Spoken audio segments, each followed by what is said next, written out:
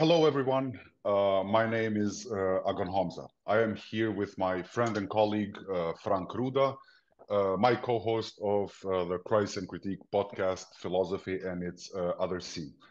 Uh, After a break, we are very happy to return with our autumn season, in which we will have, we hope, monthly episodes with a series of distinguished guests. But before I introduce our guest for today, I would like to mention a few things. First, the next issue of Christ and Critique, of the journal Christ and Critique, comes out in just a few days. The topic of this issue is comedy and tragedy. The second thing is we would like to ask you to subscribe to our YouTube and Spotify channels. Also, we have launched a Patreon page, so if you like what we do with our journal and the podcast, please consider supporting us. You can find both links in the description below. And now back to our guest, whom I have the great pleasure of introducing. Frank and I are very proud to welcome Robert Pippin to Christ and Critique podcast. Robert Pippin is the Evelyn Stephenson Neff Distinguished Service Professor at the University of Chicago. He is winner of the Mellon Distinguished Achievement Award in the Humanities. He is a fellow of the American Academy of Arts and Sciences, of the American Philosophical Society, and is a member of the German National Academy of Sciences. He's the author of many books, and here we will mention only a few. Hegel's Idealism, The Satisfaction of Self-Consciousness, The Persistence of Subjectivity on the Kantian Aftermath, Hegel's Practical Philosophy, Rational Agency as Ethical Life, Hegel's Realm of Shadow, Logic as Metaphysics in Hegel's Science of Logic. Then a book on modernist art after the beautiful, published in 2013, and many books on film and philosophy. His latest include Metaphysical Exile on G.M. Kodze's Jesus Fictions, Douglas Sirk, filmmaker and philosopher, and Philosophy by Other Means, The Art in Philosophy and Philosophy in the Arts. And he has a new book coming out in January 2024 called The Culmination, Heidegger, German Idealism, and the Fate of Philosophy. As seen from his books, Pippin's work is mainly focused on in German idealism, most notably in Kant and Hegel, and without a doubt, in the world of Hegel studies, his name casts a long shadow. He is, rightly so, considered to be one of the most original readers of Hegel and of German idealism in general. His originality goes further. His work on aesthetics, film theory, literature, and art in general are equally original and innovative. But I will not go on any longer, and I will hand things over to my friend Frank to start off our conversation with Robert Pippin. Robert, thank you so much for being here with us tonight. Thank you for inviting me. I'm glad to be here. Thanks for starting this and introducing Robert. Thank you for taking the time and the energy to do this with us, Robert. It's indeed a full pleasure. To begin immediately in medias res and with a question regarding one of your books that has not yet even seen the light of day, namely the book Agon just referred to, The Culmination, Heidegger, German Idealism, and the Fate of Philosophy, which is, I think, scheduled to appear with University of Chicago Press in for January next year. You begin this book, which you were kind enough to share with us, the manuscript of which you were kind enough to share with us. You begin it by indicating that one of the few fellow thinkers, one of the few comrades, so to speak, that you find in the history of philosophy, someone takes similar, at least in this respect, a comrade, to your approach to Hegel is, surprisingly or not, Martin Heidegger. The reason for this is that Heidegger, in his reading of Hegel, also took absolutely seriously that Hegel identified metaphysics with logic. i.e., he identified an account of being with an account of pure thinking. Heidegger sees in this very identification the culmination of a problematic tendency in the entire Western history of philosophy. And you indicate that the identification of being with what is intelligible, even knowable to us, and here lies the emphasis, is somewhat problematic. And it is problematic as it appears to reduce Hegel's position to a cliche and even possibly wrong, I, for one, would say it's possibly wrong, version of Kant.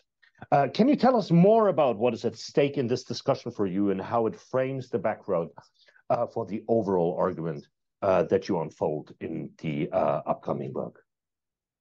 Well, I'll try. I mean, there's a lot. You have to have a lot of sort of heavy metaphysical balls in the air to sort of get Hegel and Heidegger into the same conversation without everybody's head blowing up. The terminology is very difficult, and the approach is extremely abstract. Let me start with what you first mentioned, which is my interest in seeing that in Heidegger's book Identity and Difference, a publication of some of his seminar classes, especially in the last essay on ontotheology. He insisted that the really distinctive feature of, as you said, the distinctive feature of the most important book in Hegel's oeuvre, the Science of Logic. Hegel had not only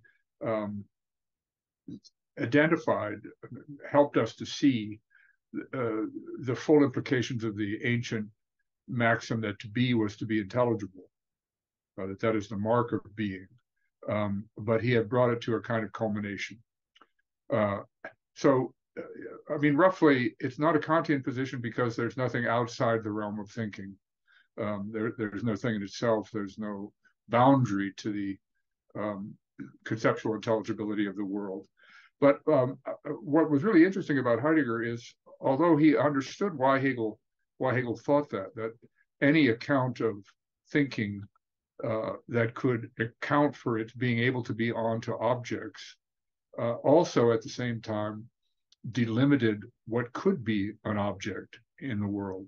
So the identity of thinking and being doesn't mean that being is really thought or that thinking knows everything that there is to know about being. It's at the level of categoriality that whatever is necessary for thought to be thought, that is to say, to be determinately onto whatever thought is about, is also necessary as a condition for any object in the world to be the determinate thing it is and distinguishable from anything else. There's a famous, wonderful phrase by the late ancient scholar Arya Kosman that since Aristotle, predication is the face of being, that the logical intelligibility of the world is its discursive intelligibility essentially in judgment. But what was interesting is that Heidegger had a different take on what that's all about. For Heidegger, what Hegel was in effect saying is, and we go now into the deepest depth of Heidegger, the central question of all philosophy is the meaning of being. So the first thing I had to do in the book was disagree that Heidegger is asking any kind of question about a definitional account of what it means to exist as opposed to not exist, or any account of the semantics of the copula, or what he was trying to say about Heidegger as a culmination is that since the Greek Enlightenment, the meaning of being is not for Heidegger a semantic issue. It's a question of what he called Bedeutsamkeit, significance, mattering, importance. So what he was really interested in Hegel was not so much the metaphysical account of the identity of thinking and being, but the fact that Hegel represented for Heidegger the culmination of an account of the meaning of being, where Sinn des Seins, or the meaning of being, is primarily understood in terms of saliences of significance, meaning in terms of meaningfulness. So for Heidegger, Hegel's claim that the absolute is the concept. So those of you who are amateur Hegelians just have to trust me that means something. The absolute is the concept, is essentially the claim that what matters in the availability of anything in our experience is primarily its salience, its mattering in a certain way, its significance. So he's saying that in Greek, since Greek metaphysics, since Plato and Aristotle essentially, our entire relationship to the world, that's to say, our sense of being at home in the world, is primarily driven by our sense of the world's availability as a knowable object.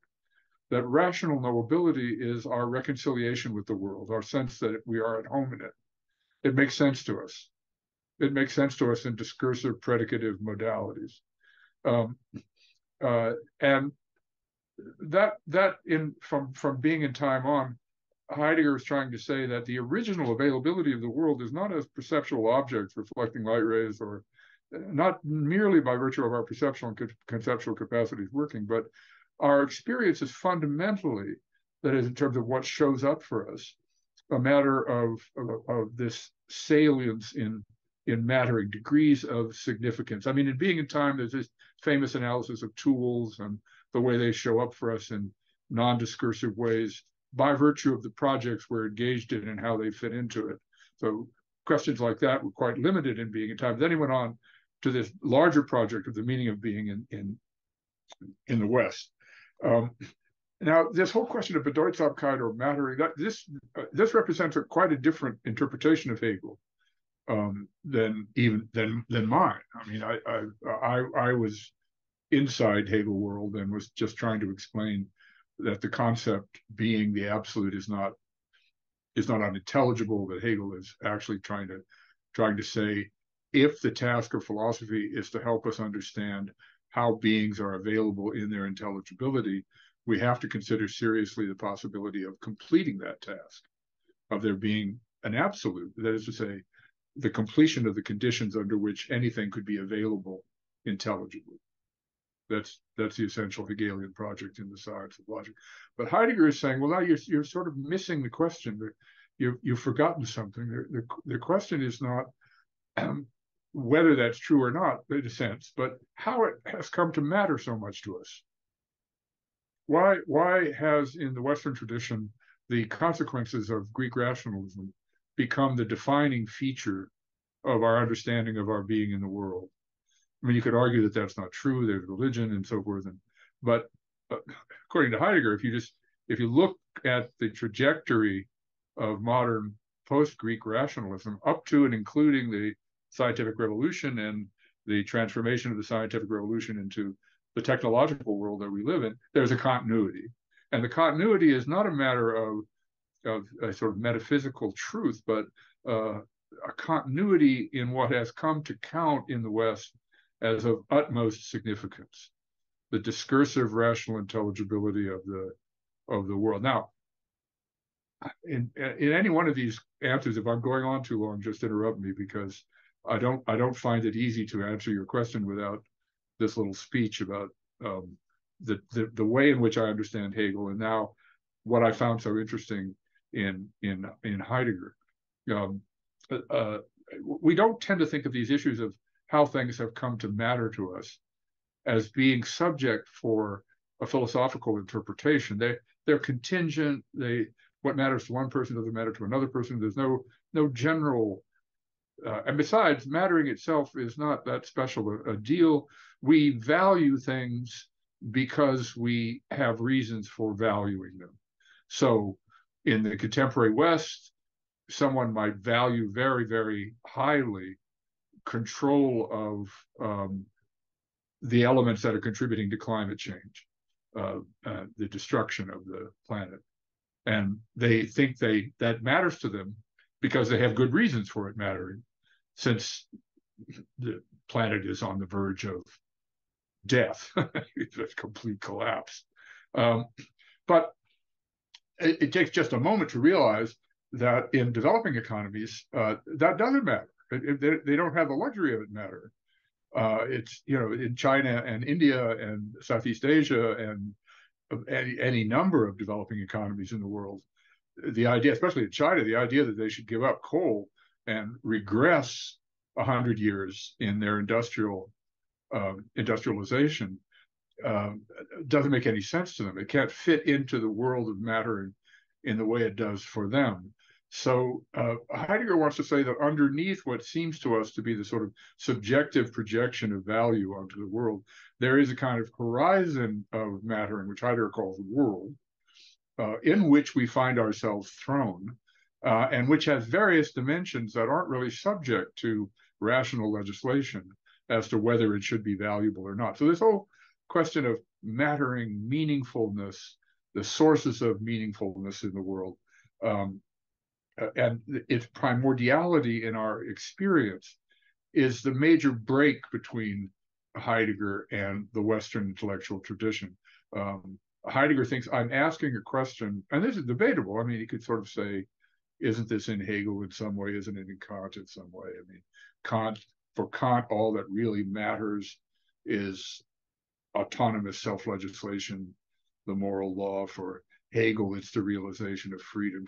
But Heidegger is trying to say, underneath that, there is this continuous assumption that our basic relation to the world is cognition. And that's not a sort of matter of philosophical fact. It's a matter of what counts to us most as mattering. I mean, the old Greek maxim was that the cosmos was good.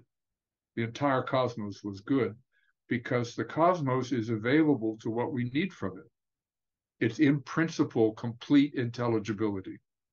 And Hegel, if anybody, is a proponent of the idea of everything in principle being completely intelligible in the logic of all possible account givings. It's Hegel. So when Heidegger says Hegel is the culmination, he's quite right. And of course, the next things are, what does it mean for Hegel's account to have failed?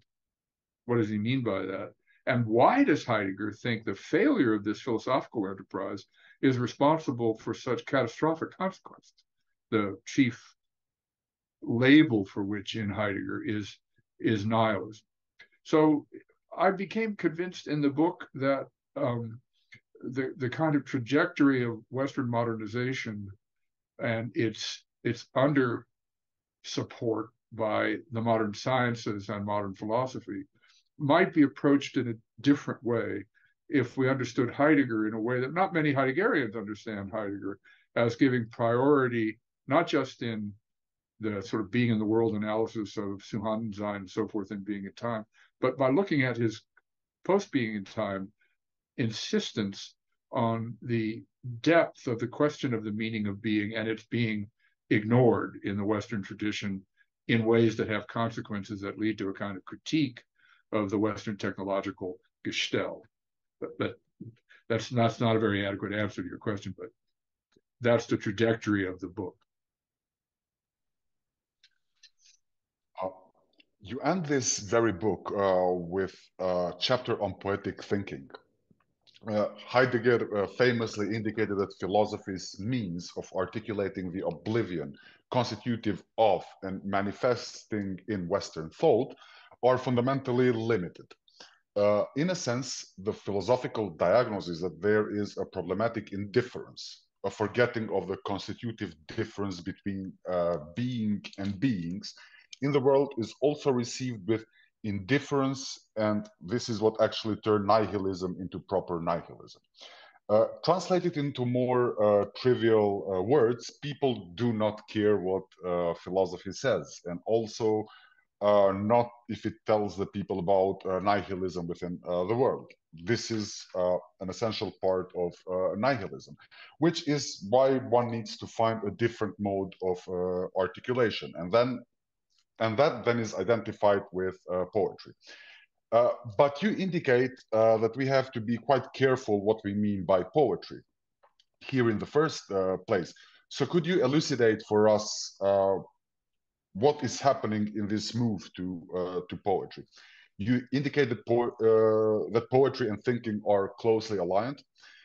What does this do for the role of aesthetic or art in relation to thinking? Some, for example, have suggested, following Herder, that what results from such a move conceptually is ultimately that aesthetics becomes first philosophy, but this does not seem to be your take on it, or is it?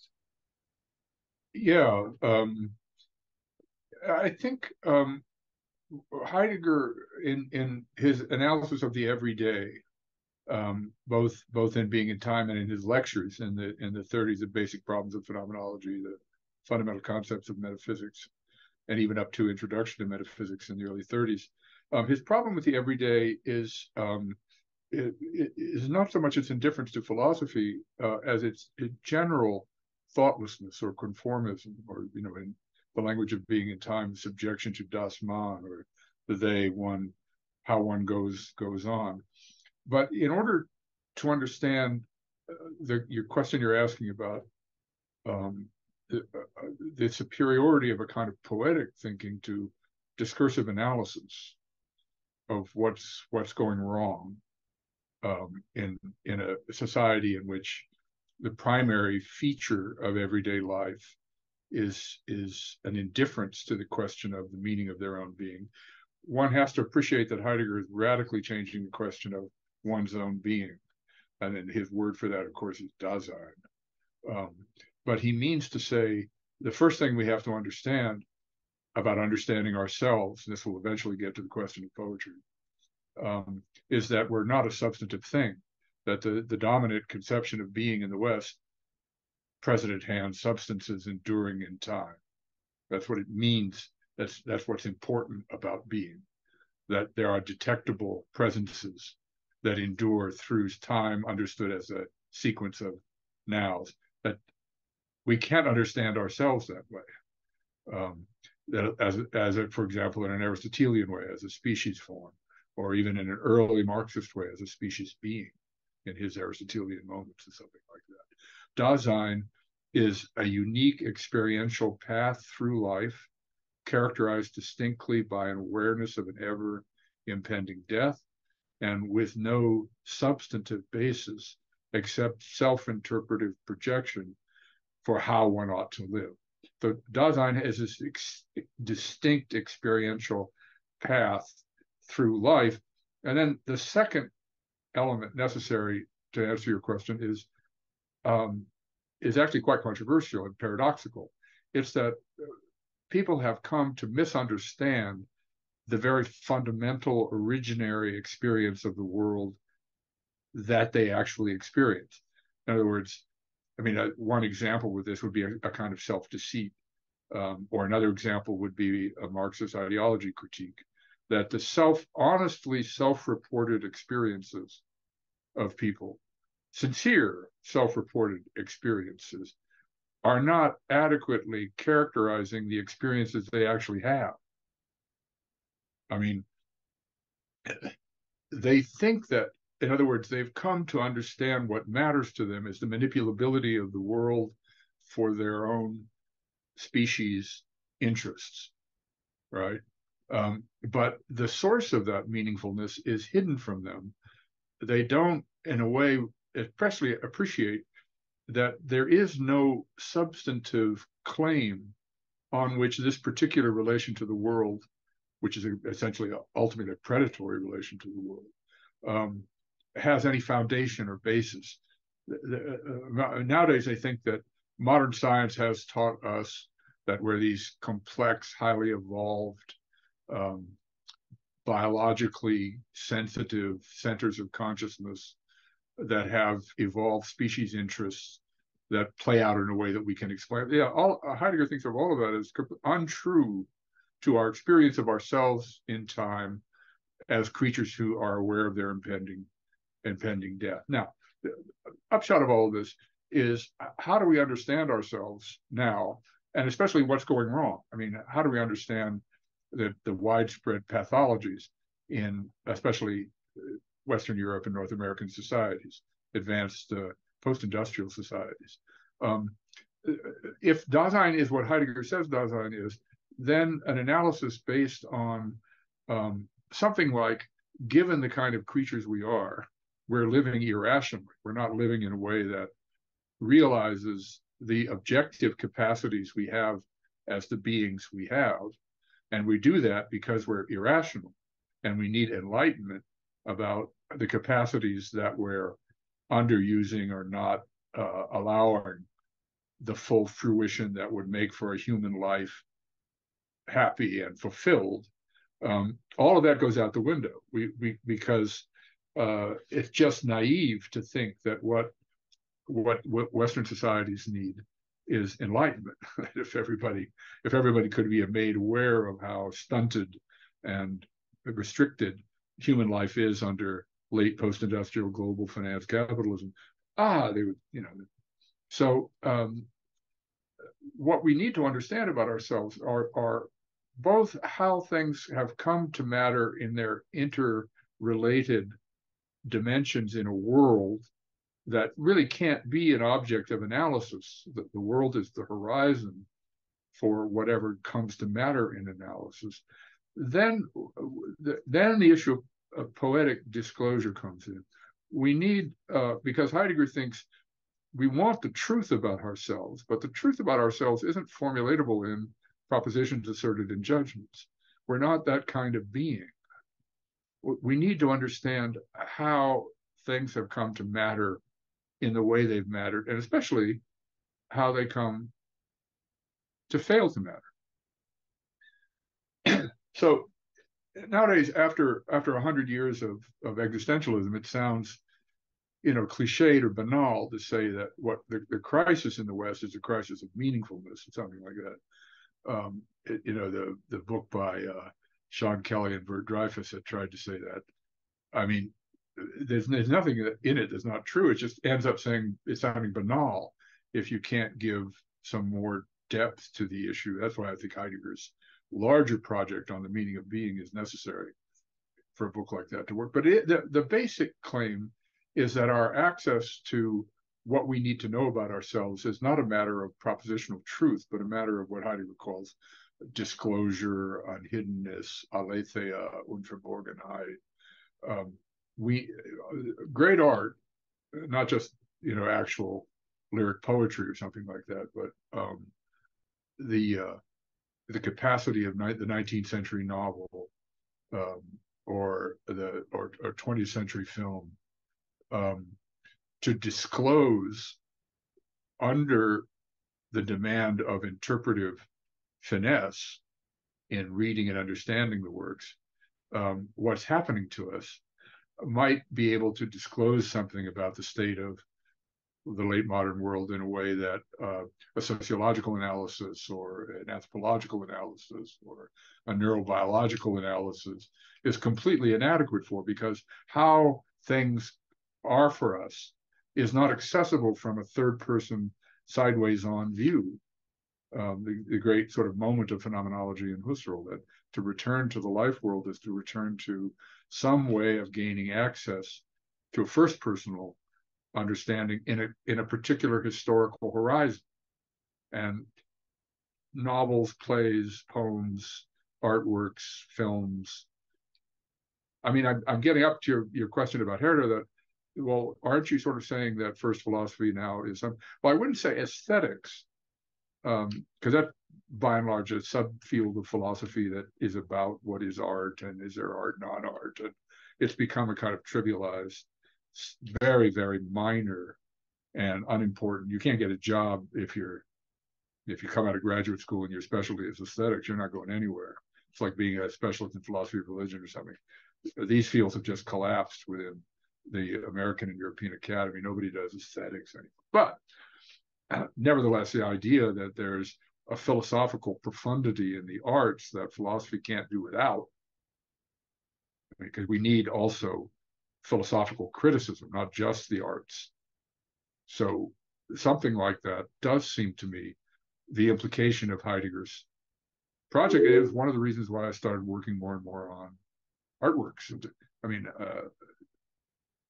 we can go further into this in your later questions about the state of continental analytic philosophy and so forth. But anyway, to your question of what the implications are of Heidegger proposing as an alternative to systematic philosophy or critical philosophy, poetic thinking, that's the general background of trajectory that would lead me or somebody to think we ought to pay a great deal more attention to the disclosure possible.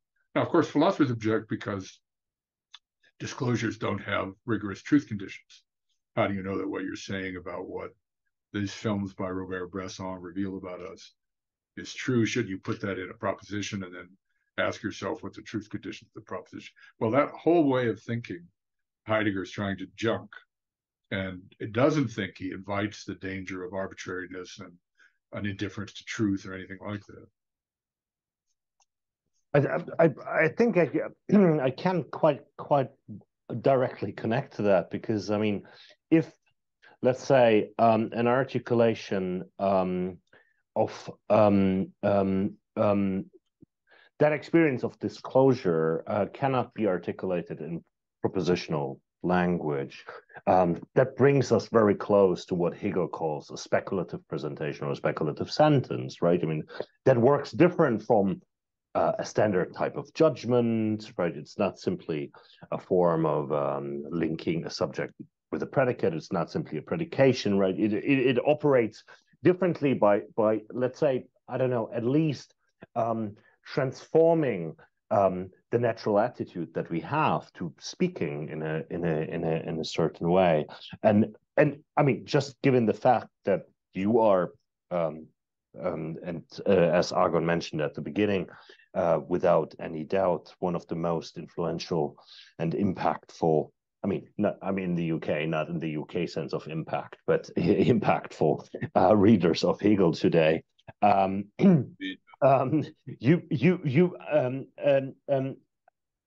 you tell us a bit more about why you think that exactly Hegel's position? I mean, we talked a lot about Heidegger, but can you tell us a bit more about why exactly Hegel today is especially informative for us? So what is it that makes Hegel actually practically relevant today to unfold the consequences of, well, I think the approach that you already delineated, right? I mean, it's not simply about forms of self-determination. Other thinkers could think that as well, but about a very specific rendering, very specific conditions of self-determinations. I mean, you are also a world-renowned expert in Nietzsche. So what can make us, what can Hegel make us see, especially in the present, that maybe Nietzsche cannot make us see, but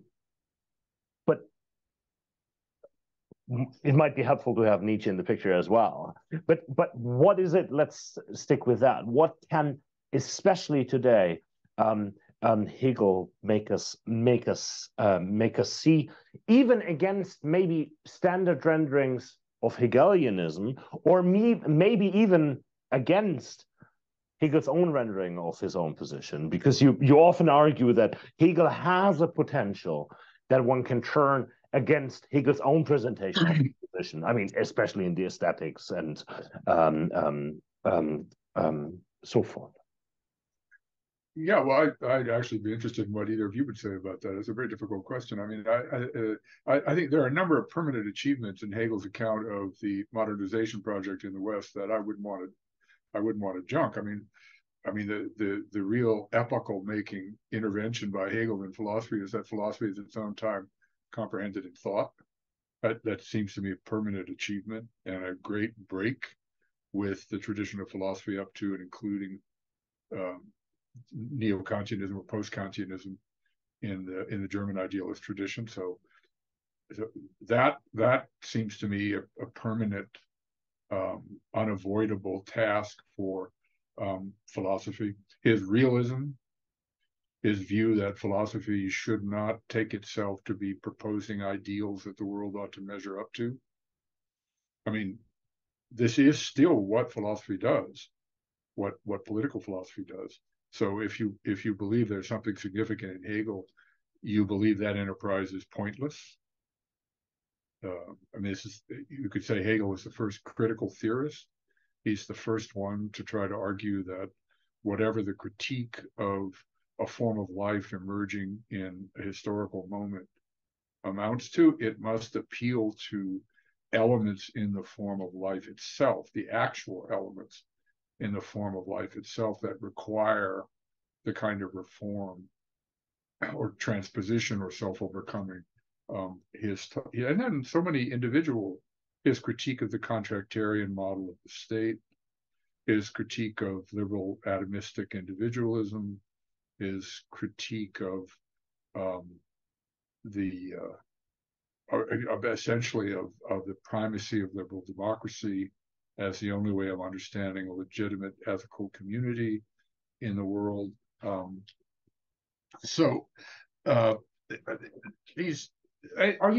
think even more, especially than anything else, his insistence that the question of Recht in a modern society is only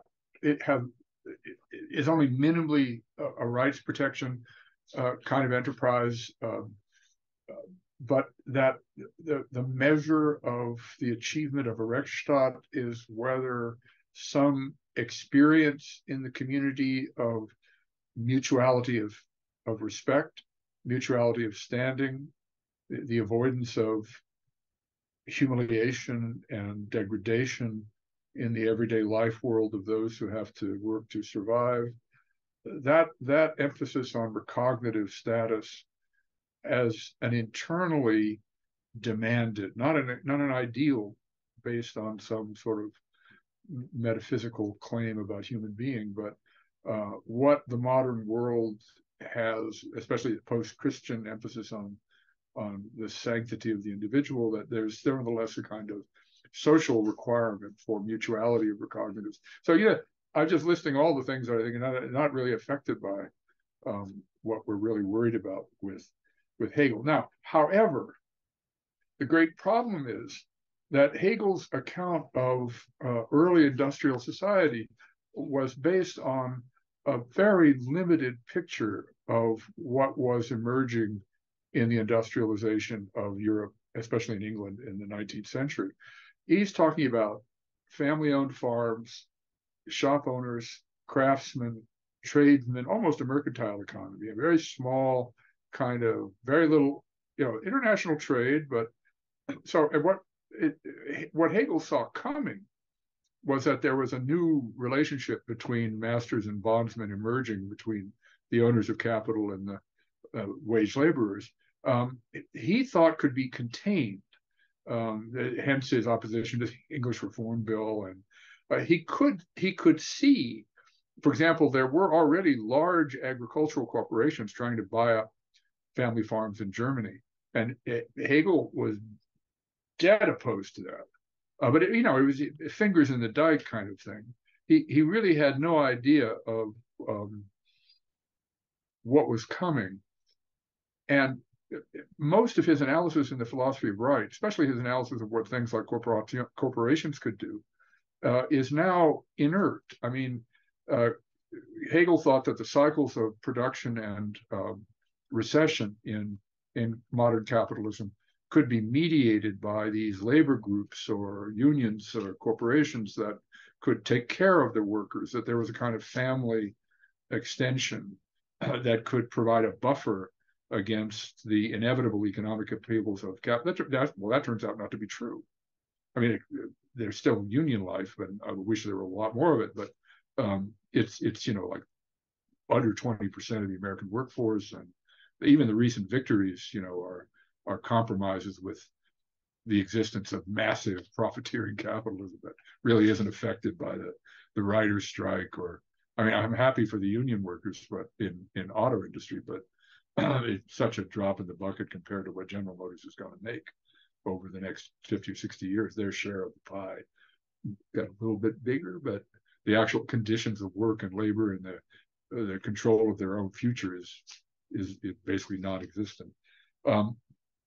Anyway, modern Western society here, I mean, modulo all the things I said Hegel is still really important for. Modern Western societies no longer fit Hegel's analysis of his own time. And, pretty seriously don't fit. So the question for me is, well, wait, let's go back to this Heideggerian account of what's behind it all. is the reason it doesn't fit. Is Hegel complicit in even the sort of limited vision of the development of modern capitalism? What Heidegger thinks is behind it, a kind of the other way of saying Heidegger understands metaphysics as logic is that he understands the human subjection of the world to the requirements of logos. And that means one has to ask, is that true of Hegel?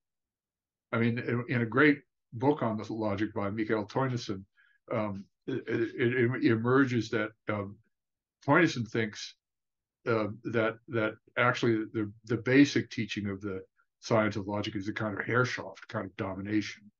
Adorno thinks this as well, but he gets this without admitting it from Heidegger, the identity thinking problem, and so forth.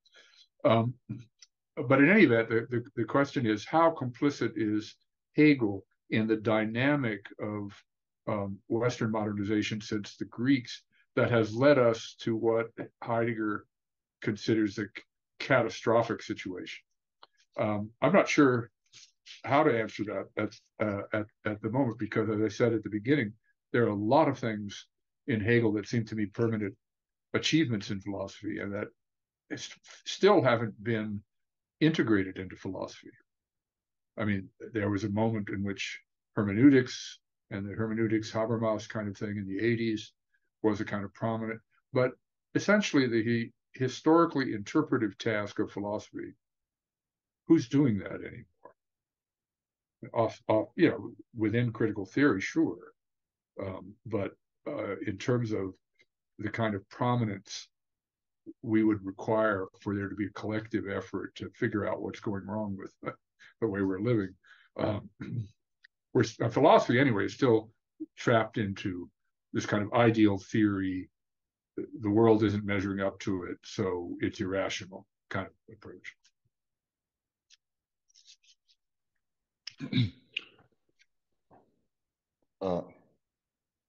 To continue with this, you frequently and critically engage with influential readings of Hegel and accounts of his general framework. Your engagement with thinkers like Brandon McDowell, but also Honath and Zizek appeared in a volume entitled Interaminations, Receiving Modern German Modern Philosophy. What seems to be at stake in it is to inter alia clarify what it actually means to today, and this is a modern today, to conceive of German idealist thought. In the book, you also critically reconstruct, for example, Slavoj Žižek's position as presenting an ontology, or maybe more an ontologization of the gap. Žižek here becomes for you the thinker of a gappy ontology. Gaps are gaps in the normative setup of the world, and intersubjective practices that cannot be normatively accounted for, and hence present something that appears problematic from your perspective, if you understand this correctly. Can you tell us more about this reproach to Žižek, and in what way you think that this is related to the question that he repeatedly raises, namely the question of how the space of reason is constituted in the first place, and with it the question of how we enter into it. It leads him for you to a position that introduces, if we see this correctly, something like unexplained explainer that he is at least honest enough to identify as or account for in this term of gaps. What do you think there is something flawed in such an account? Yeah, again, we're at a level of abstraction where the air is very thin. Gappy ontologies. I mean, behind your question is the problem of Schelling. To introduce yet another ball into the air, and Zizek's really excellent first book on Schelling, Tearing with the Negative, which is where all of this started and all of it goes back to. If you believe the following question is well posed as a question, you're going to end up with the answer you were talking about. How is it that nature, let's say understood as the most sophisticated physical, biological, neurological, biochemical sciences, with Schelling it was chemistry, but with us it's just this whole panoply of sciences that make up what we think of as nature. How is it that natural beings, as you say, enter the space of reasons, begin to hold each other to account in ways that are no longer explicable by appeal to their natural properties? If you believe that question is well posed, the question is like sort of asking, in the evolutionary history of the human species, what happened? And you're tempted to say there's just a gap there, which is essentially Schelling's position. The difference between the subjective and the objective is neither a subjective nor an objective position. It's something beyond them. The same thing with Hölderlin, the same thing with this kind of prior to being, prior to the potential articulation of being, there is something that will never, that's a gap in our articulability. Now, first of all, this cannot possibly apply to Hegel. The most radical anti-gap philosopher in history is Hegel. As I say, the absolute is a concept. Everything makes sense. To be is to be intelligible. What Schelling is talking about is the night in which all cows are black. That's just radical indeterminacy, and one indeterminacy is as good as any other indeterminacy.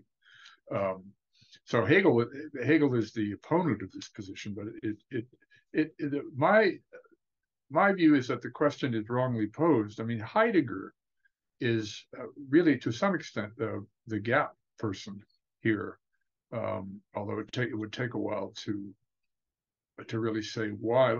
Let me just say, from the Hegelian point of view, the problem of how it happened is a question that's posed on the level of an ontology of things. How did this one thing get to have this capacity, given the capacities we know it has? But Heidegger, as we were talking before about the Dasein as a non-thing-like construal of a distinct experiential path through a finite existence, what that kind of approach says is, well, at a certain development level in the evolution of certain kind of primates, they develop language, and language is already the introduction into the world of normative proprieties. You can't learn how to speak a language without learning which speech acts are appropriate when. Those are normative considerations. And so the entire world of normative self-regulation emerged. And if you think it's a question, how did a natural being like an ape develop those capacities? Because there doesn't seem to be any appeal. I mean, it invites the neurolinguist to tell us we are almost there. We have an account of consciousness and all of these other issues coming. Let's just say that from a philosophical point of view, that's a risky bet. I mean, I'm not going to hold my breath that they're ever going to figure out how to give us a proposal. It wouldn't be question making. So anyway, the gap here is not a substantive gap. It's just that these beings began to behave in ways that are no longer explicable by appeal to their natural property. They don't suddenly develop non-natural properties. They're still the same embodied beings. It's like, they can play baseball. They can hold themselves to regulation. We don't need a neurophysiological account of how they were able to enter the space of baseball reasons. I mean, they're just the kinds of creatures who, by developing linguistic capacities, could hold themselves to account in various ways that they weren't able to before. So there's a real difference. There's another big difference there between Heidegger and Hegel. To go back to that, Hegel has a kind of univocal theory of being, of the meaning of being. It's the concept. For ridiculous shorthand. Heidegger, no. Heidegger is the proponent of das Nichts. That what Dasein is nothing, not a thing. It's Abgrund. Its basis is das Nichts. But that means something quite different. So I'm really sort of triangulating here. There's Heidegger, there's Hegel, and there's Zizek Schellingianism. But there's also this Heideggerian notion that Dasein is groundless, that it isn't the kind of being that is a thing whose properties need to be explained.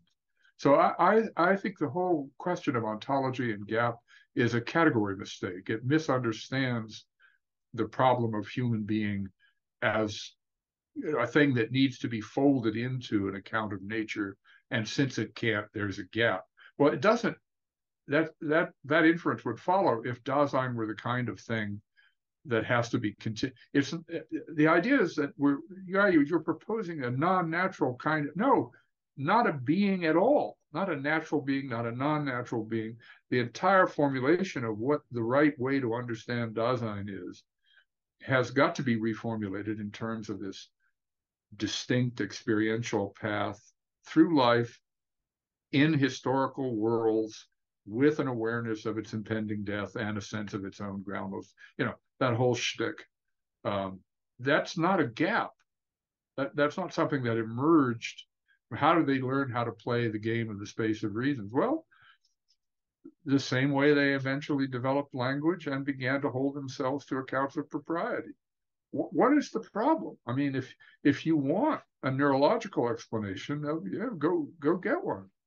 I mean, you're not gonna find one. But if there's not a neurological explanation, then there's no gap. It's just you're asking the wrong question about Geist, Dasein, human being, existence, and so forth.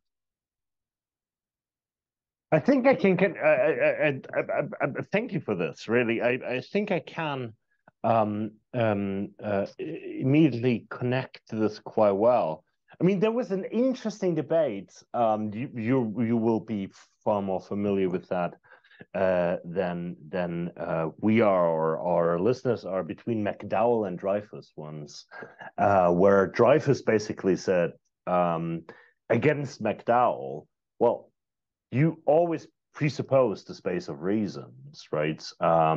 But we have to somehow enter the space of reasons.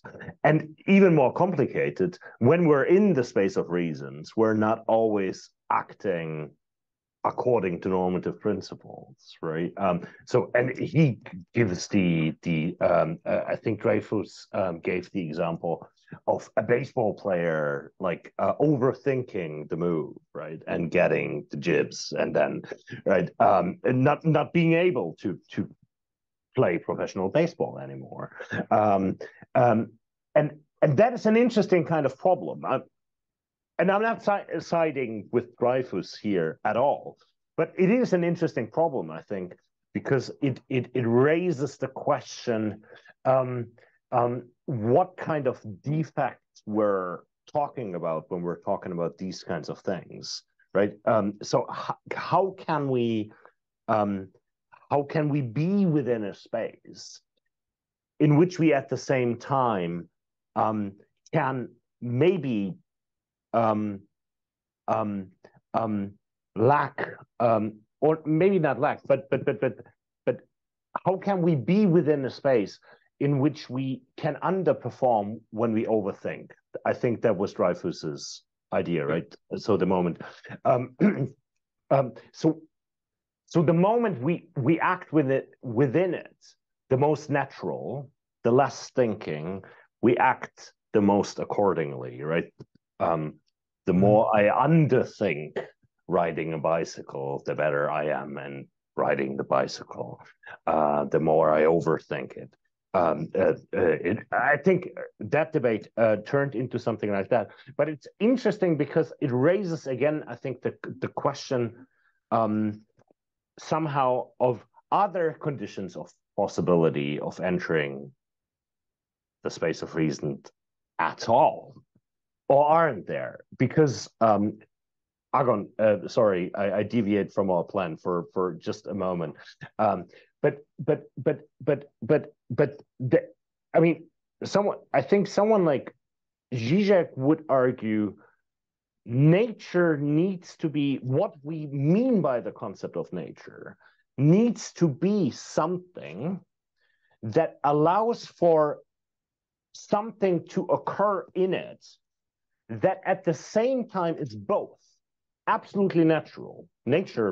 For nature, nothing changes with the emergence of human beings, and sort of absolutely different because it is the emergence of a being that right now starts caring about its own nature, which, according to Hegel, nature never does. Right? I mean, nature doesn't have a concept of itself somehow. Right? And if one says it's that, well, I'm not sure if that's a duality or like a twofold embodiment. And you use that formula yourself, I think, when you speak about Hegel's aesthetic. That would just, let's say, not trivialize the gap, but do something with it. What do you think about that? I mean, I'm sorry, it's very improvised, and therefore. Yeah, there are a lot of issues there, but let's go back to the core thing that you mentioned toward the end.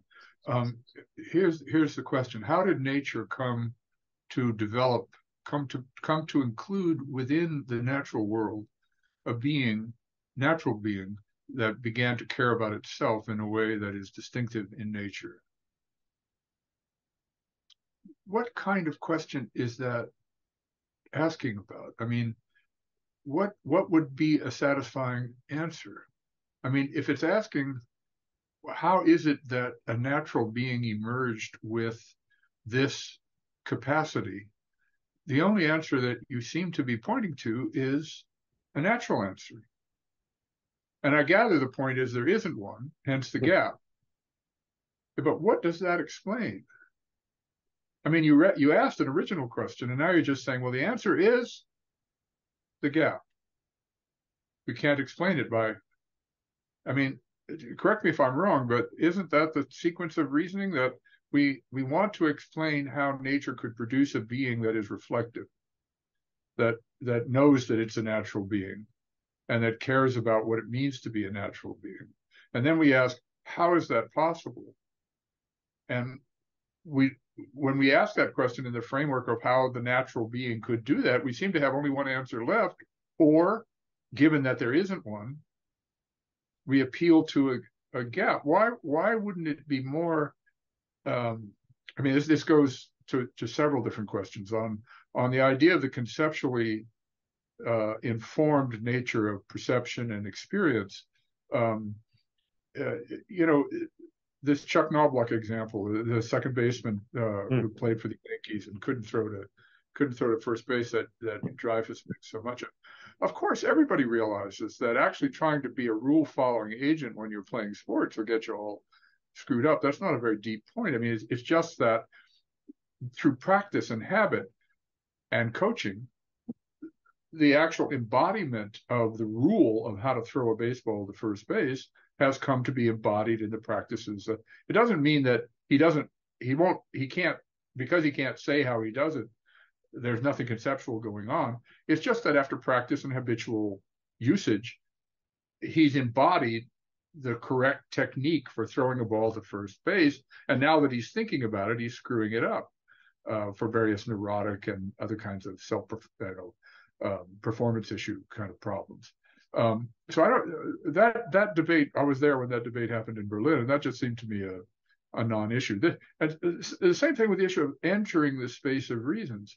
As a human being, the space of reasons doesn't mean in everything I'm doing, I'm thinking all the time of whether I'm justified in doing it or whether I'm doing it right, or whether it doesn't mean anything like that. As with the baseball example, it means, and same thing with Heidegger. when I use a tool like a hammer, and I'm not thinking like, what is the right way? Let's see now, I'm supposed to pick it up and I put the nail in and then I hammer it. Of course that doesn't happen.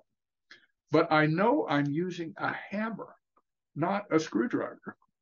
My perceptual uptake of the world is deeply conceptually informed. It's just that the concept is not functioning as such.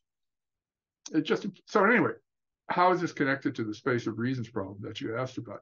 Well, let's take the phrase, how would you enter the space? When does the space of reasons fail? Well, it depends on what you mean by the space of reasons. If you mean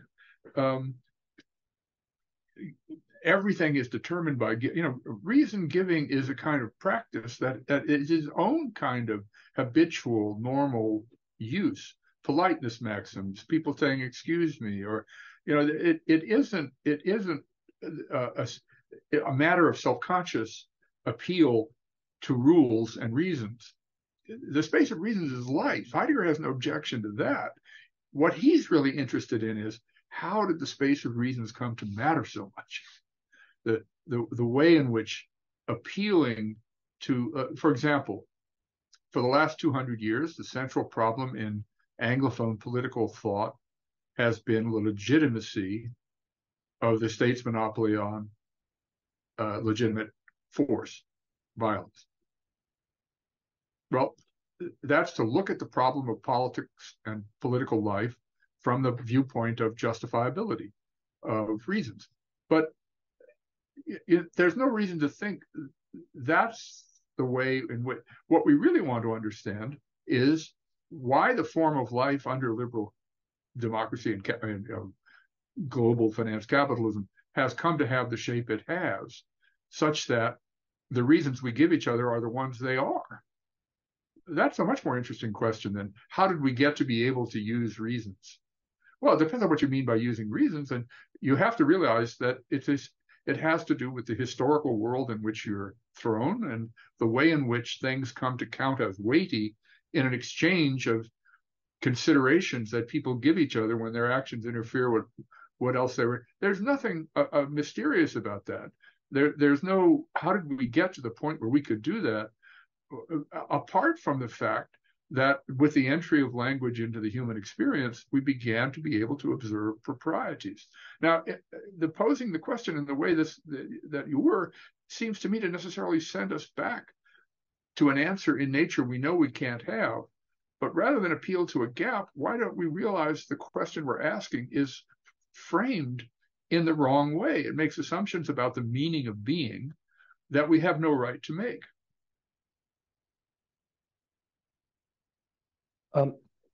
Can I just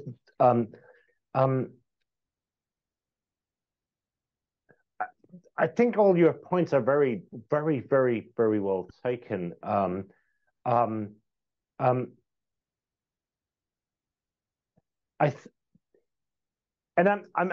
trying to necessarily defend Zizek here at all, but I think his reading, he tries to defend Hegel here, and maybe that's the issue. Let me put it like that, because I think he tries to basically say, and he might hate me for reconstructing him like that nature is the concept that thinking forms of that which, as in the end of the logic with the famous entlassen release bits that is so difficult to understand, of that which is beyond its own control, right? Thinking cannot derive material existence from just an account of thinkingly, to speak like Sebastian Rödel. But that comes with the assumption that there is material natural existence, right? That is non-derivable. And now we do something with it, right? We try to order it into, as Hegel says, into Stufen, steps. And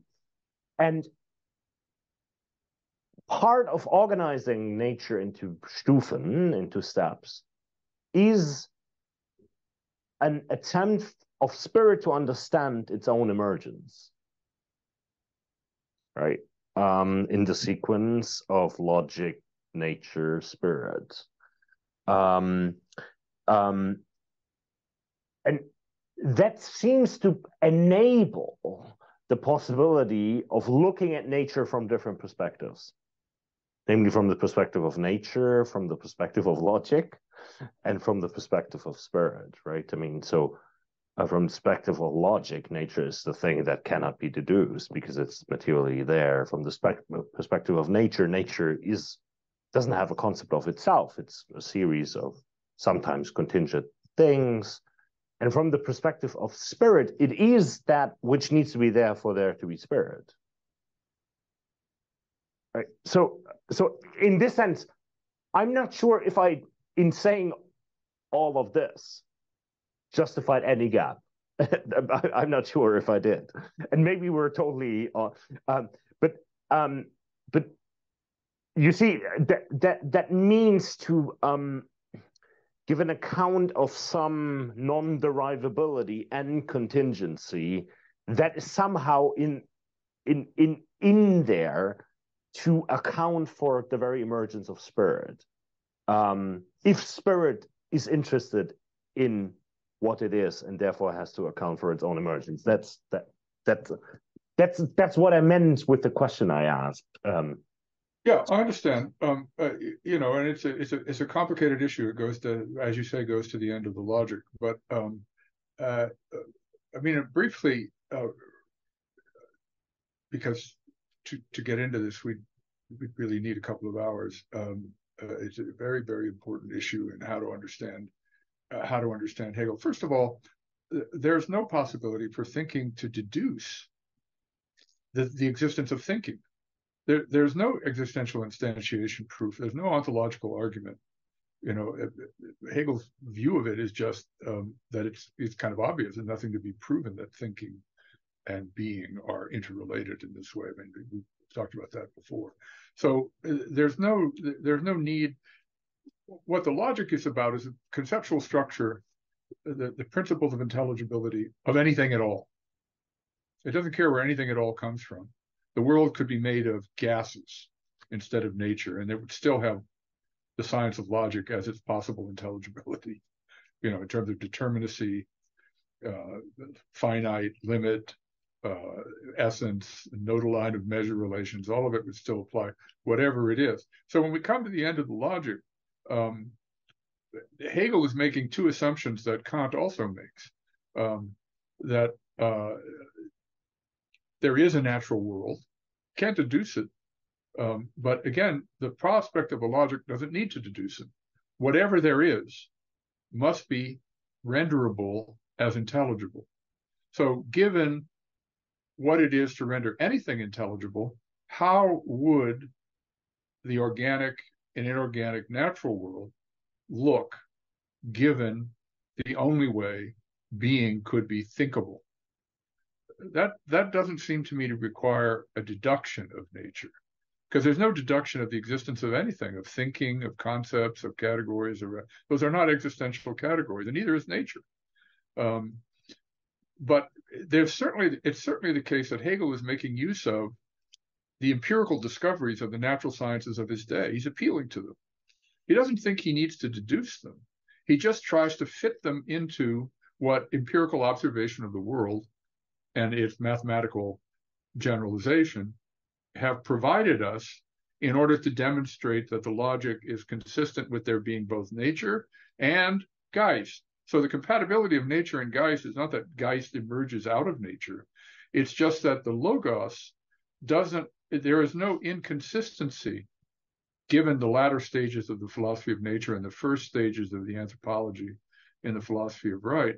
There is a coherent conceptual consistency in the explicability of a world in which there is both nature and Geist.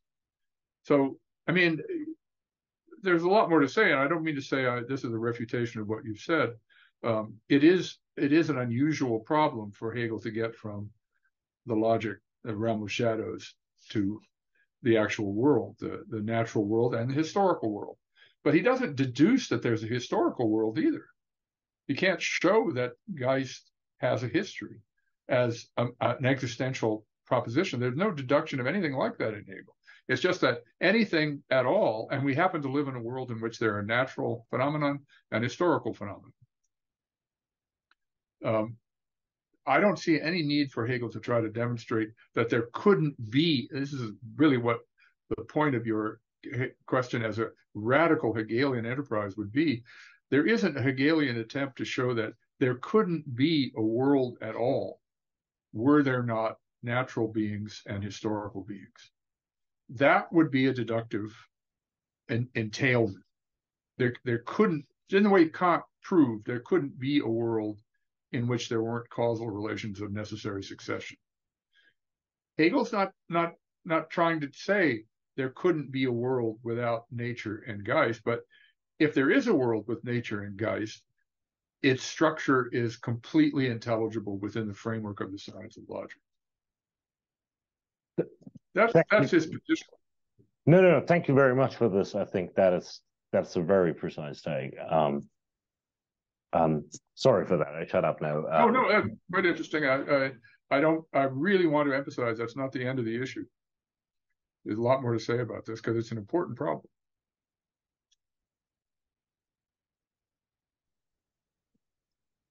Okay. Let's move on. I shut up, and shall I shut up or shall I continue? I continue. Okay. Okay.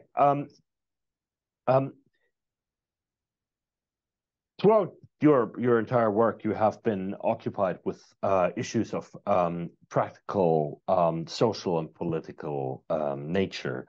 And therefore, after that Hegel debate we just had, we thought we should ask you about one of Hegel's greatest pupils, namely Marx.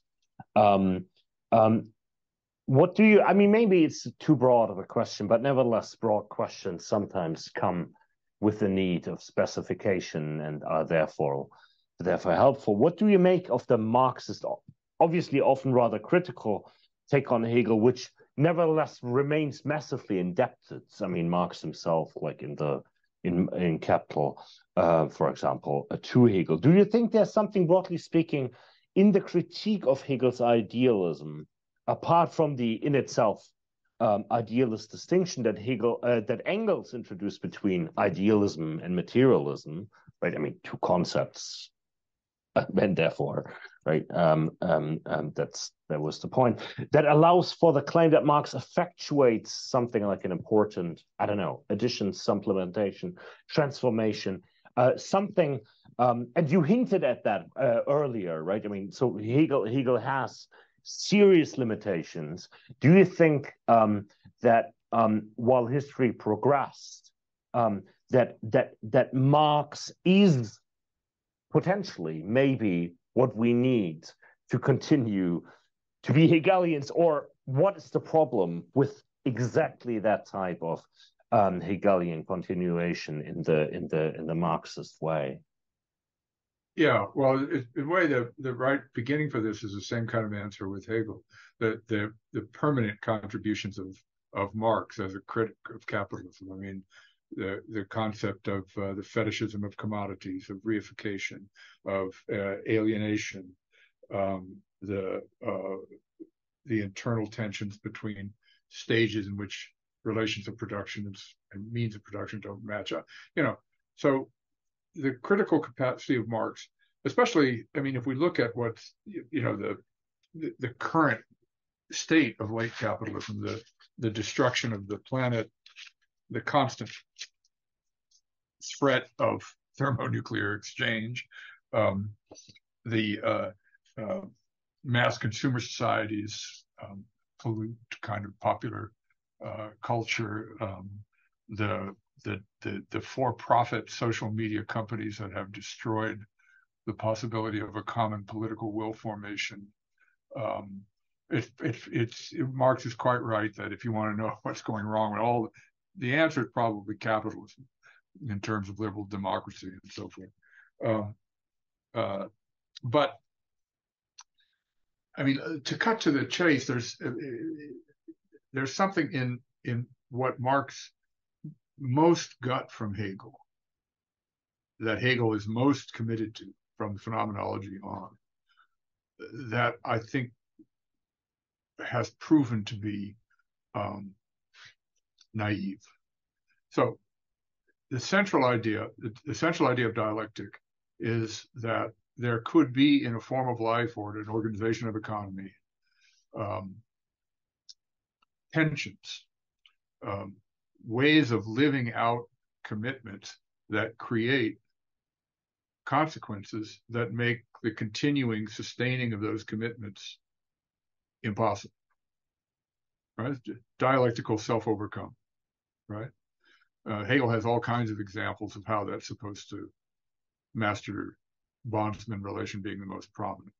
Mutually dissatisfied. The master is recognized by someone he doesn't recognize, the slave recognizes someone who doesn't recognize him, and this is intolerable, and it will lead to it's kind of compensatory phenomena like Stoicism, skepticism, medieval Christianity, and so forth. And in Marx, you get the idea that an unsustainable economic condition will necessarily lead to that's just not. It turns out that's not true. I mean, when capitalism collapsed in 1929, we didn't get a international workers' revolution. I mean, for all kinds of reasons, but we got fascism in Germany, Spain, Italy, Japan, World War II, and so forth. And then if you ask yourself, in the post-World War II Western European, North American world, what is the main social bond and the status of an international workers' movement? I think the account that the creation of a consumer society so mediated the tension between capital and labor, let's say mediated the immiseration of labor, which is the prediction of Marx as a result of competition and the need for profit and so forth. So it mediated the immiseration of the situation of labor that there is no longer an international workers' movement. So when you ask, also the problem of immiseration and the gradual degradation of the condition of the working class, if that's not the real internal crisis of capitalism, what is? And again, I think Hegel is valuable here in the emphasis on what Marx would regard as an epiphenomenon, which is this the invisibility of the worker, the humiliation, the lack of recognition, the general degrading of the status of labor within a very complex simplification procedure. And now with AI and technology, the lack of a sustainable life of dignity turns out to be a kind of problem that isn't really a major economic problem. I mean, it's certainly connected with the economy. But anyway, I think Marx took from Hegel something that for a while was quite valuable, the notion of dialectical self-overcoming and the necessity of a transformation that couldn't be resisted. But after the first third of the 20th century, I don't know what you think about this, but I think something that's fundamental happened to the major trajectory of his analysis, even though his critical account of the cultural destructiveness of capitalism seems to be still as accurate as it ever was, and to be of some use in trying to figure out how to ameliorate the condition. Deaths of despair, opioid death, fentanyl death, teenage suicide, lower mortality rates, infant mortality. I mean, and not to mention the insanity of the last 8 years.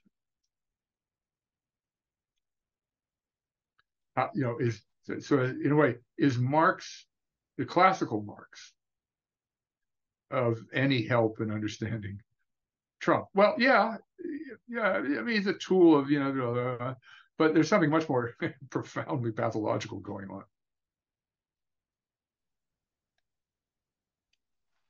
Let's move to another part of our discussion. After all, this podcast is called Philosophy and Its Other Scene, and we want to examine how your thought relates to one or multiple other scenes outside or at the side of philosophy, some scenes that you yourself magisterially dealt with.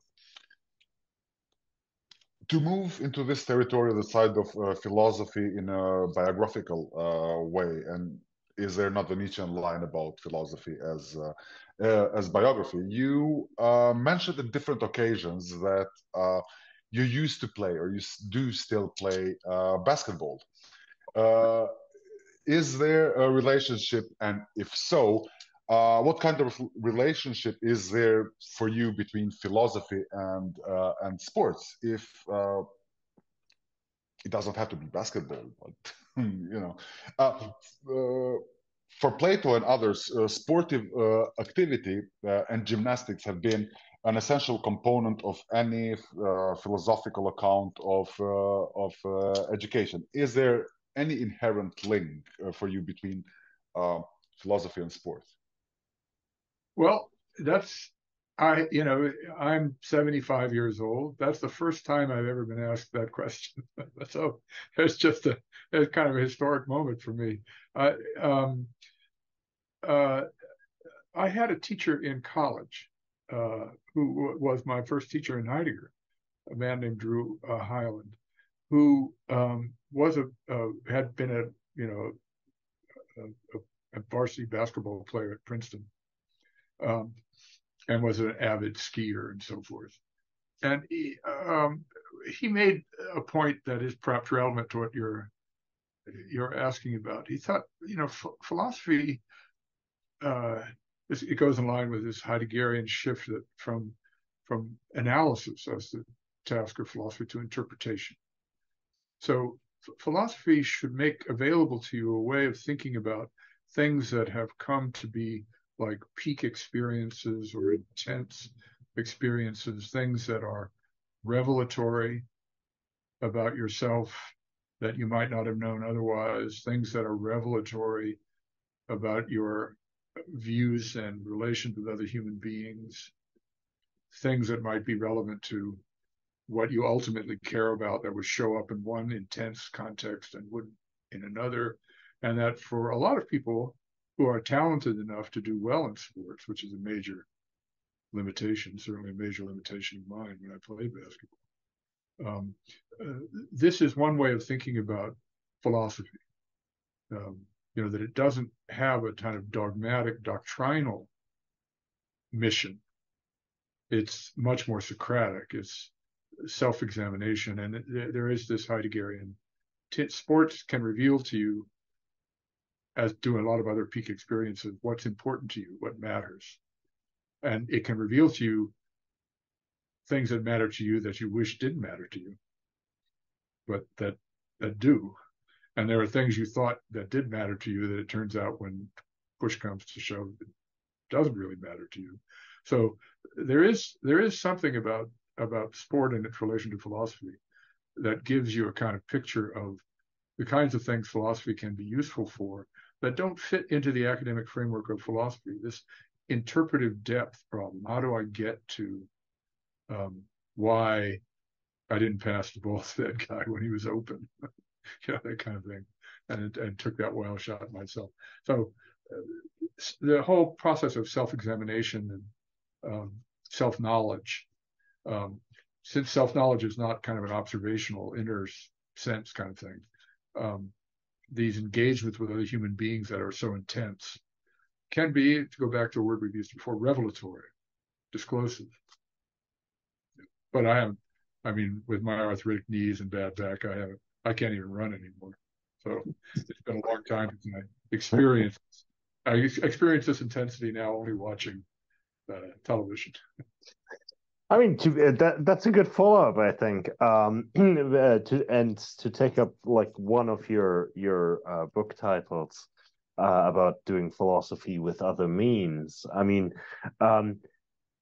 is there anything in it might be a very conjunctural question, but nevertheless, in the recent movie culture that did strike you as, I mean, you were an eminent philosophical film scholar, as particularly interesting or thought-provoking? I mean, we were thinking, obviously, about things that have been discussed quite widely, like Oppenheimer, Barbie, or something slightly more niche, but not really, like Beau is Afraid, which is, I mean, a very odd movie for Hollywood to produce. I mean, or maybe something that's not even on our radar. Is there something that recently sparked your interest or reflections?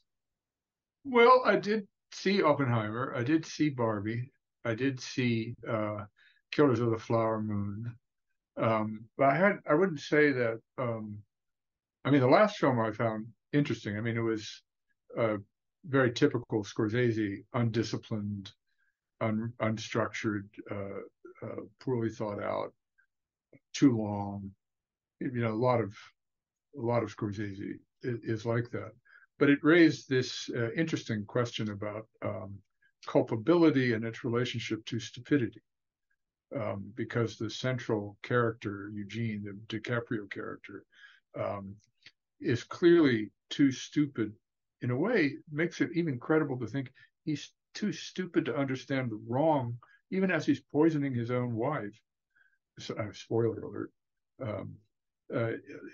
Actually, too stupid to realize the exact nature of the wrongness, because he believes his uncle, the De Niro character, must know the right thing to do. And there's this eerie sense of plausibility to the idea that somebody can come so far under the control of someone without having the mental resources to know how to resist.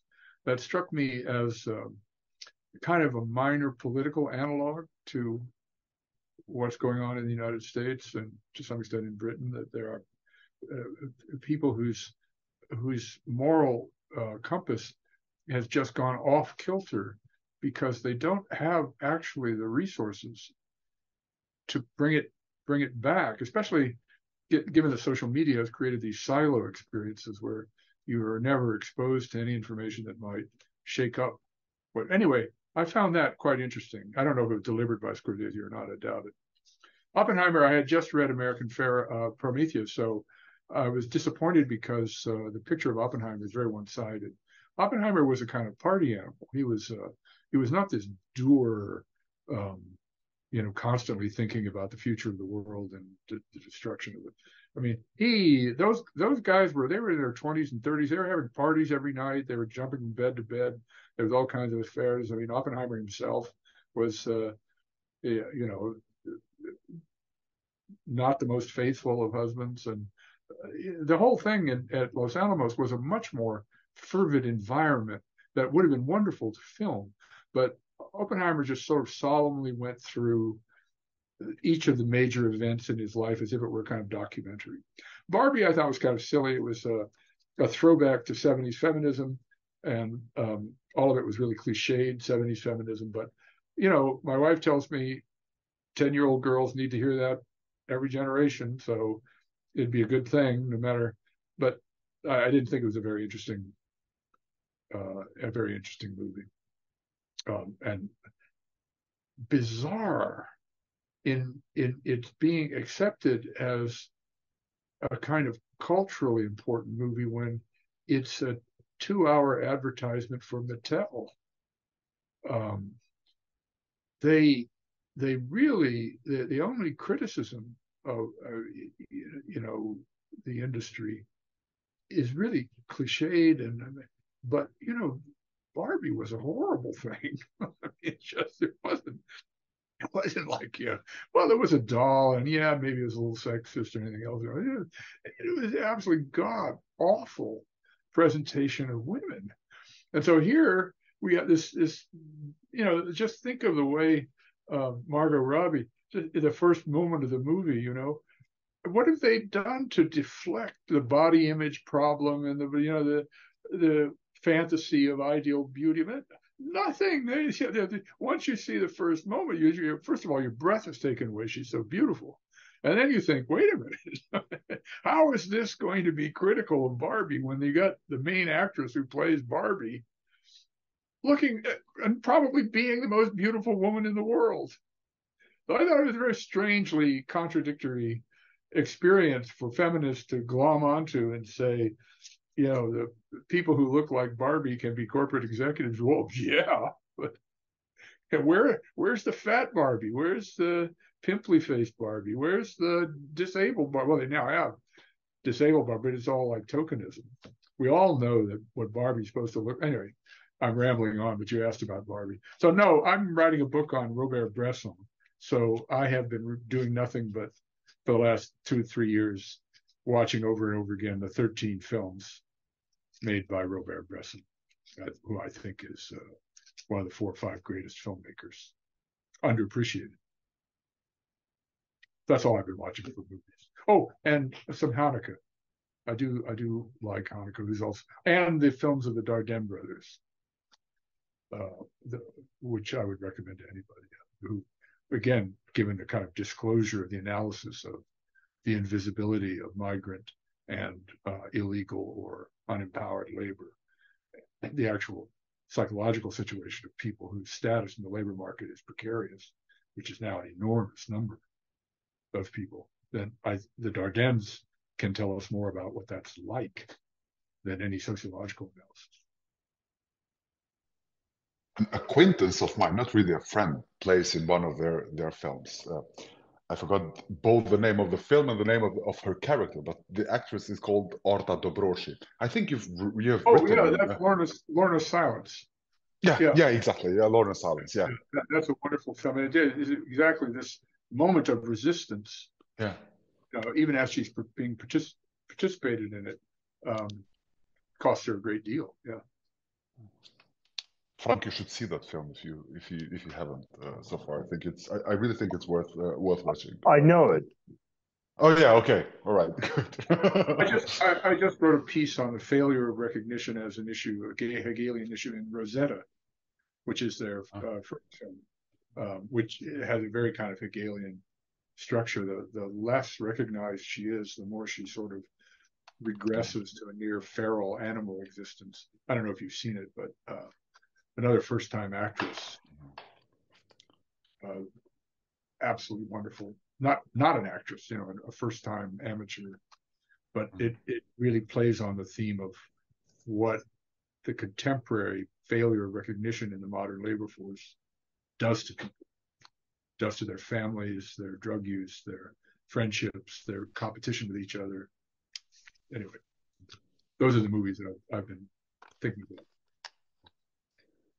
So to move to another and the last scene, contemporary politics. In the US, there are soon to be primaries in the Republican Party, and it seems Trump will most likely win and thus be nominated against, presumably, the incumbent President Biden. According to some polls, Trump is leading by a rather small margin, but nonetheless, he is leading. What is your prediction, if we may ask, of how this will play out? How do you see and how do you explain the Trump phenomenon and the shift of the Republicans to an far-right, all-right party? Do you think that the failure of the Democrats to represent or be the voice of the working class, the unemployed poor, to present themselves in some sort of social democratic within some sort of a social democratic platform, is what enabled or contributed to the emergence and the rise of the Trump phenomenon? Or do you think the issue lies elsewhere?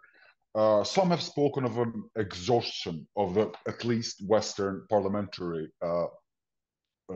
system. We are curious to hear what you think of this present conjuncture, so to speak.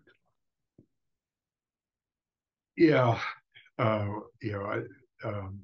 don't think I wish I did have just a strikingly brilliant elucidation of why Trump. I mean, a couple of things do occur to me that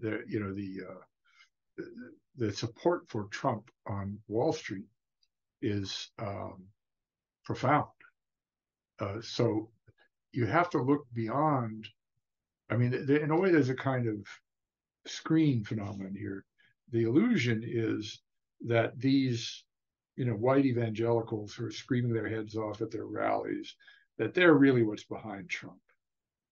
But the first thing Trump did after he got elected was engineer this unbelievable tax cut for the upper 1%, which led to an incredible increase in inequality, financial inequality we're just now recovering a bit from, thanks to Bidenomics to some extent. So I think the number of voters who vote for Trump by holding their nose and thinking, this is in my self-interest, coupled with the people who are worried about, all the things people say about the anxieties of the white working class, the connection between that issue and immigration and racism, that all seems to be true. But the problem right now, I think politically, is not so much how can we explain, the persistence of this unbelievably stupid, evil, treacherous, betraying moron as presidential material. But why is there so little Democratic resistance? I mean, the recent elections made clear that the abortion thing will help Democrats quite a lot. That's one thing to hope for. But on the economy, inflation last summer of 22, was 9-point-something%. It's 3.7% now. The problem is the prices don't go back down; they just don't keep increasing. So people still see, even though gas prices used to be $5 and now $3.40 a dollar in America, growth, GDP is 4.9%. It's extraordinary. I mean, capitalism needs 3 to 5% to survive. It is flourishing. Stock market's in good shape. We've recovered 25% of the income inequality that was caused by the Trump tax cut and pandemic. So the economy is thriving. The reason they can't put Biden out in front of an audience where he just coolly and methodically ticks these figures off and just forcefully says, you're wrong. The economy isn't great. Because if they expose him, there'll have to be questions. And if you saw the press conference in Vietnam about a month ago, he was dangerously incoherent. So the Democrats, I don't know how it looks from Europe, but most of our problems are in resisting Trump, who's facing so many problems that if we had a credible candidate and a credible message, we'd be doing much better. It's just, Biden has done a lot of good things, but, he sort of promised he would do this and get out of the way. And then he changed his mind. And now, given that he's so old and he's so infirm, and the last year especially, he's gotten much worse. And there's widespread disaffection with Kamala Harris. So, what are they going to do if Biden decides not to run? It has to be Kamala Harris, or they lose a huge segment of their base. So, I mean, some people have these scenarios where he appoints her like UN ambassador or something, and she doesn't run, and there's an open primary. But it looks like they're going to run with Biden. And if Trump isn't convicted and in jail, which is our only hope, Trump will probably be reelected. And then he'll, as the Washington Post reported, he'll start politicizing the Justice Department, throwing people in jail. He'll initiate the military, the Insurrection Act. I don't know if you've been following this, but Trump plans on the first day after. There's an 1870s law that the president can call on the military for policing powers in the United States if there's a threat of civil disintegration, and it's been used by it was used by Kennedy, and it was used by Johnson, Kennedy in Little Rock, and Johnson for school desegregation, National Guard troops. Well, Trump is going to institute the Insurrection Act as a permanent feature of American policing life. So he's going to send federal troops into cities to break up demonstrations. That's what he wanted to do during the George Floyd period. He wanted the military. Miley resisted, but he's now promised he will court-martial Miley. The Justice Department will.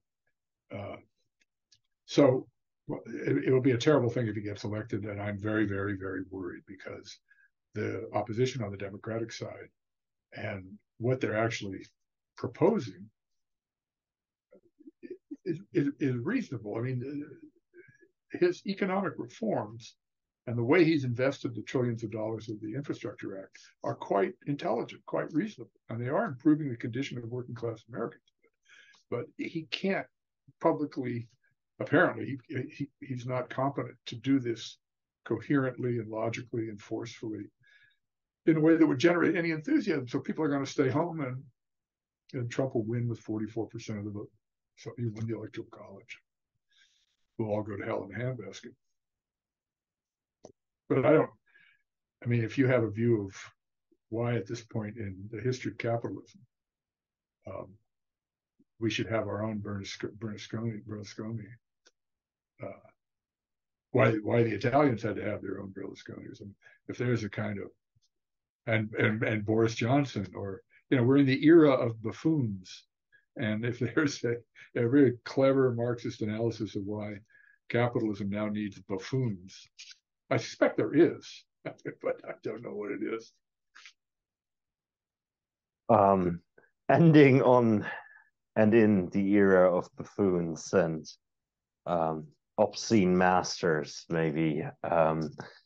We end the podcast usually with a series of either-or questions. They are not necessarily comfortable ones, or not necessarily always consistent ones, but and you can refuse to you can refuse the choice. You can elaborate, but you can't. But you don't have to at all. But I'm gonna read 10 to you, and we will be awaiting your answer or your non-answer. So would you either go for Plato or Aristotle? Now, what do you mean by this question? I mean, if I could have a world in which one of those never existed, which one would it be? That's a good rendering. Yes. Would you rather live in an Aristotelian or in a Platonist world? I don't know. Okay. If you're asking me, when I first started doing philosophy, what really stirred my heart, was it metaphysics, Gamma in Aristotle, or Plato's Symposium? Yes. It was Plato. Okay. I'll take the poet over the empiricist. I'm relieved and happy to hear that. Heidegger or Nietzsche? That's a tricky one. Both have the problem. I mean, Nietzsche's analysis of the psychological collapse of commitment to anything substantial is as powerful as anything I know of in the history of philosophy and its rhetoric. But at the end of the day, Nietzsche still believes that our only hope is for an elite to culturally transform the zeitgeist. I mean, the Wagner thing was a mistake, but he continued to believe that our only hope was for, he had no hope for a full-scale transformation of what has become a much more banal and superficial and manipulated culture, except by virtue of this sort of leading elite. And, of course, Heidegger drew his own. There's something quite dangerous about philosophers who believe we're in a catastrophic or critical situation.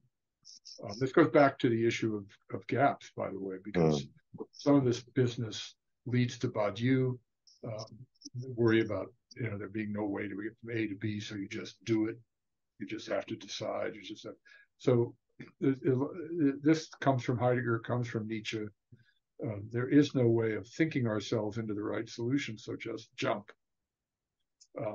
So on the sort of strength of philosophical depth, I think I'd have to take Heidegger, but I'm worried about both of them because of the danger of misinferring what should be done given that things are not going very well. Hegel or Nietzsche to make it even more difficult, maybe? Well, I gave some lectures in Paris once on Nietzsche, and I said, well, my general is for a couple of years I'll work on Hegel, and I'll think there are ways for the world to overcome its own self-limitations, and then that just seems ridiculous, and I read Nietzsche for a couple of years. So I think we need both. Okay. You have given the account of modernity in some sense as a tragic form. So tragedy or comedy? Tragedy. I think you need comedy requires a kind of divine perspective. I'll give you an example. German philosopher once told me, you get to be 70 or so, and it's a wonderful thing because you withdraw from life. People don't pay as much attention to you. You can just observe like a god. It looks like a comedy. It's just a great human comedy. But then you have grandchildren, and they pull you right back. I have two grandchildren. Vengeance or fate? Well, certainly not vengeance. I guess fate. I don't know. Vengeance doesn't. I don't quite get the contrast, but vengeance is an ugly word. Wells or Eisenstein? Wells or Eisenstein? Yeah. Oh God, do I have to choose those? No, you don't. I mean, you can take both, though.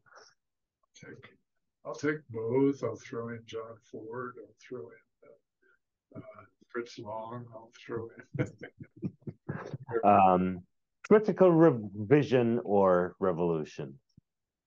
Well, it depends on what you mean by revolution. If you mean getting control of tanks and helicopters, it's not going to happen. But if you mean something like a complete transformation in the way philosophy is done in universities, I would be in favor of a revolution.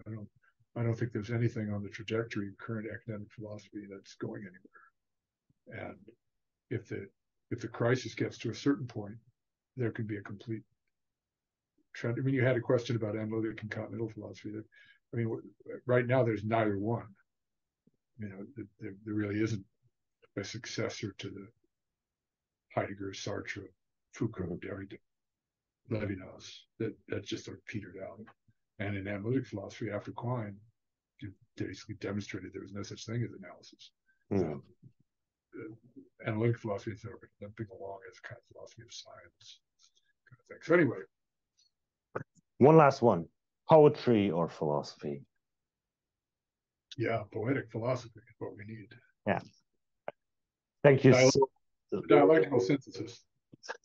Thank you so much, Robert, for this. This was really amazing. And absolutely. So you put this on YouTube? Yes, we will. Yes, we'll send you the link. Thank you so much for doing this. We really enjoyed this.